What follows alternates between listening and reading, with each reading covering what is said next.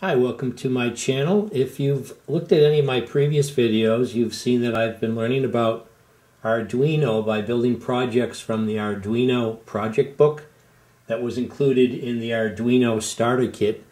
I'm down to the last couple of projects.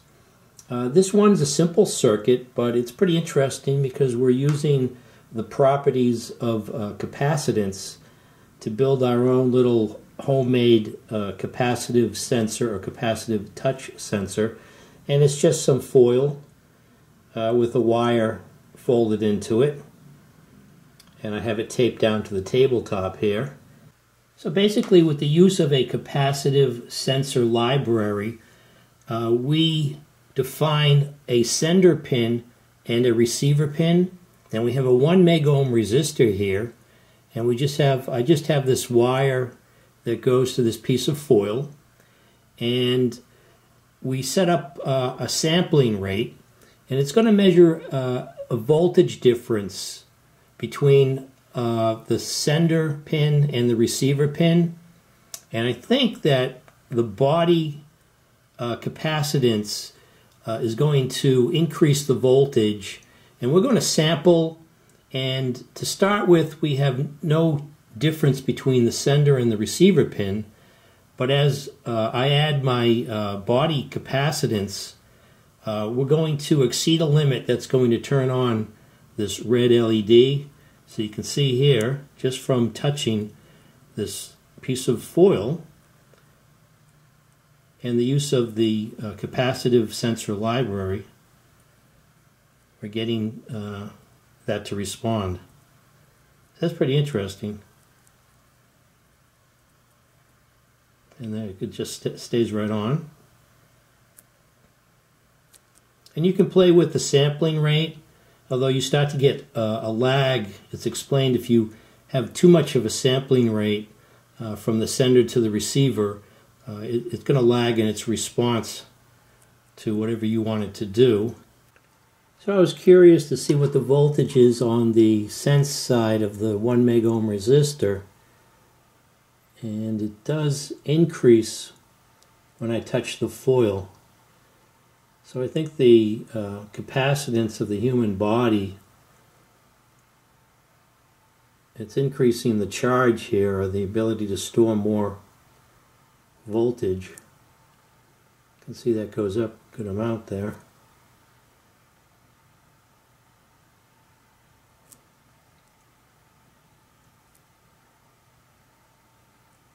And that's the difference we're measuring from the send and the receive pins, or send and receive sides of the 1 megohm resistor.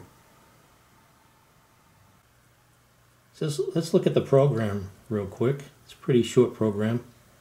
So you can find this capacitive sensor library on the official Arduino website, and you have to bring that in. It's a zip file, and you unzip it, and you have to pull these files into the Arduino library in the Arduino IDE.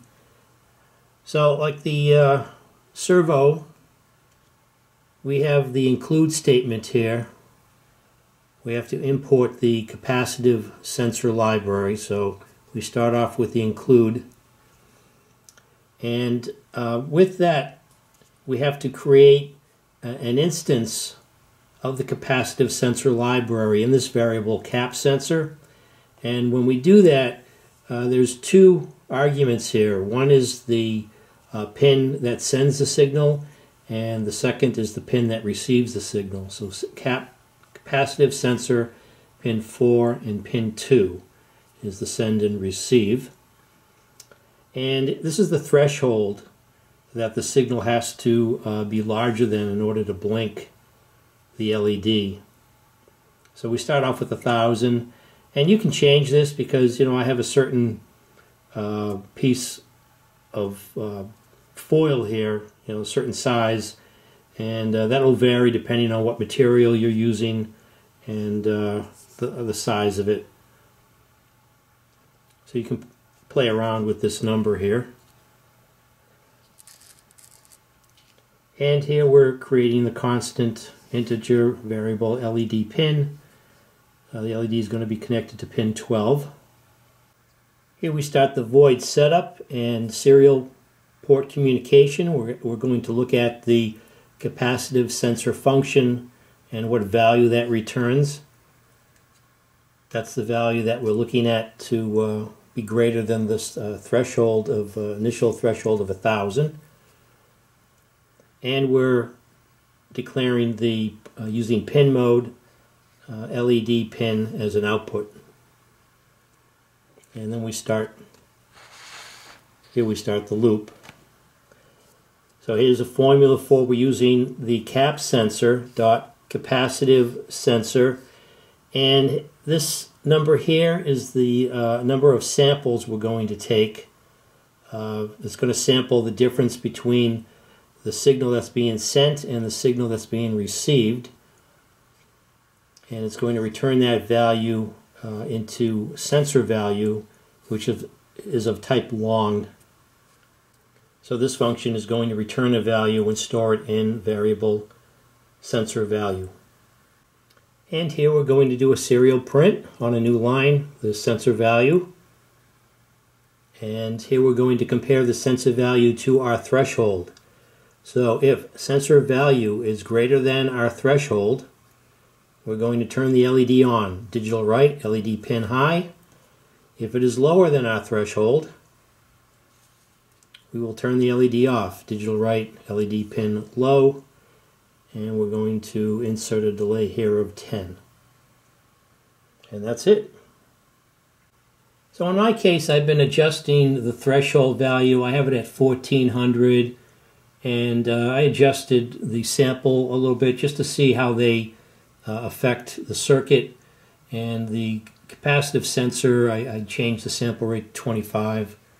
So you can see here, for the most part, it is consistently on, but it does blink occasionally. This is a anti-static mat, so I don't know if that's having an effect. And this works through paper, so it's almost like a pressure-sensitive sensor. Yeah, it's pretty consistently on. Let's take a look at the numbers in the serial port monitor. So you can see the numbers here increase as I touch the foil. They get over the 1000 or 1400 threshold that I set. Turn the auto scroll off, get some numbers here. So you can see the range of numbers that you're getting, that I'm getting. 1610, 1585. So this is just another example of how the Arduino can be used to react or bring in some sensor data, and then we can manipulate that data and have the Arduino activate whatever circuits we want it to activate based on the input that it's getting from whatever sensors we hook up to it. And where you would use this is just limited by your imagination. So another Arduino project completed from the project book. I hope you found this project interesting. Thanks for watching. Please subscribe and or comment. And stay tuned for more videos on Arduino and electronics in general.